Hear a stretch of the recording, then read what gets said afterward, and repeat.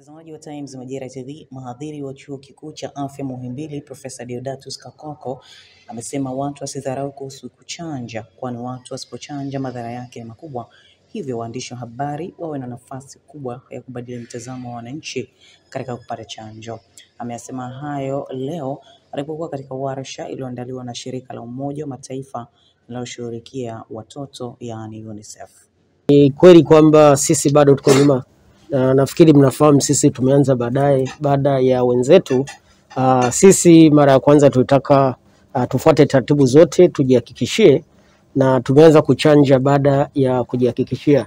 Lakini kama jamii zinavyofahamu, tumekuwa na changamoto mbalimbali, ikiwa ni pamoja na hizo imani potofu au taarifa potofu ambazo zimewafanya watu mbalimbali wasichanje, lakini tunaendelea kupambana na imani hizo potofu kwa njia ya uelimishaji. Tunaelimisha jamii, tumekuwa na mpango shirikishi na harakishi ambapo tumetembelea mikoa yote na lengo kubwa lilikuwa kuelimisha watu. Kwa hiyo kidogo kasi ya kuchanja inaanza kuongezeka. Kikubwa kilichosababisha imani hizi potofu, kwanza niseme kwamba kulikuwa na ombwe la taarifa.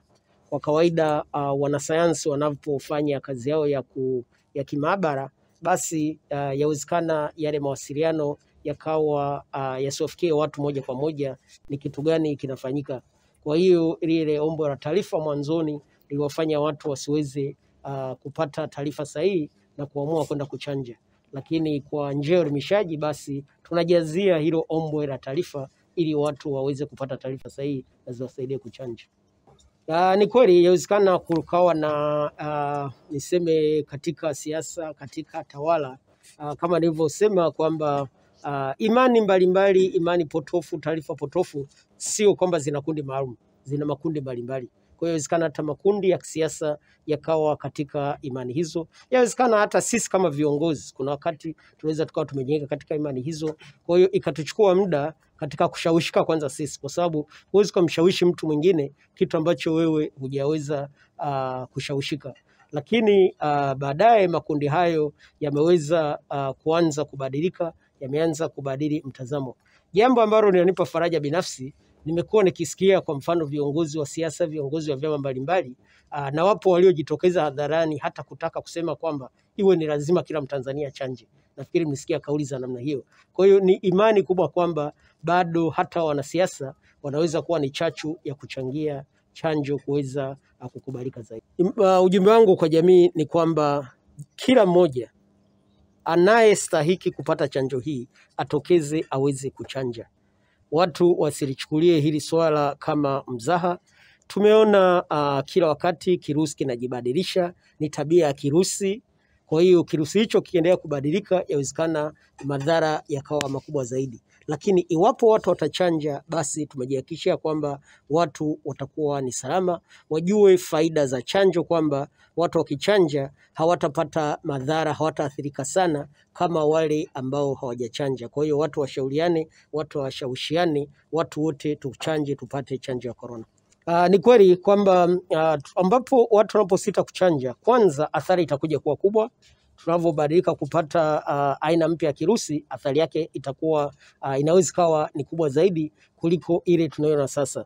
Lakini hata hicho kirusi kuweza kujinyumbua, ni hii dunia kutoweza kuchanja. Endapo dunia ingechanja, hata hicho kirusi, maana yake ni kwamba nguvu yake ingeisha na kirusi kingeweza kutokomea. Kwa hiyo athari kama tutachanja, maana yake kirusi kitaendelea kujibadilisha. Tunaingia kirusi cha aina ya 4, yawezekana kikaja cha aina ya 5 tena baadaye, endapo hatutachukua jitihada kubwa ya idadi kubwa ya watu kuchanja. Naye Deodatus Balile ambaye ni mwenyekiti wa TEF amewasihi watu waendelee kupata chanjo na kufuata sheria za kujikinga na maradhi hayo ili kuendelea kuwa salama. Kwanza tumepata hii fursa kama jukwaa la wahariri Tanzania kupata fursa ya kutoa mafunzo kwa wamiliki na wahariri katika vyombo vya habari kwa ajili ya chanjo. Tulipata fursa ya kuchanja tarehe 2 wahariri na waandishi mbalimbali pale Karimjee. Na swala hili la uviko 19 si la kufanyia mchezo, kwa sababu mwanzo kulitokea sintofahamu kama alivyosema Profesa Kakoko kwamba wale waliokuwa wakipinga chanjo waliupiga mwingi ikilinganishwa na wale waliokuwa wanaziunga mkono. Lakini vyombo vya habari tulipochanja, imani ya wananchi ikaongezeka kwamba hapa kuna ukweli. Hasa niliposimama mimi nikachanja, na baadhi ya watu wakawa wanasema umechanja kweli? Hii chanjo sasa hivi tunakwenda mwezi wa 12, ni miezi 4 kasoro hivi. Sinaona sijapata tatizo lolote. Kwa hiyo nawashauri wanahabari mkachanje. Kwa maana ya kwamba sisi ni sawa na askari polisi. Tunaingia sehemu nyingi sana. Yaani hapa tulipo sijajua wenzangu na mimi wangapi mmechanja, lakini mjue interaction tunazofanya na watu kuanzia wafagiaji mpaka viongozi wa kitaifa. Kwa hiyo tuna hatari kubwa tunapokuwa hatujachanja. Tuchanje, na kwa kuchanja tutakuwa tumeielimisha jamii pia, lakini pia tutakuwa tumezikinga familia zetu, tumeikinga tasnia yetu na tumelikinga taifa letu. Nakubaliana naye 100%, na ndio maana leo tuko hapa. Mtakumbuka baada ya kutangazwa kwa mgonjwa wa kwanza wa corona hapa nchini, ile ilikuwa tarehe 16 mwezi wa 3 mwaka 2020. Ni kama vyombo vyote vilikwenda likizo.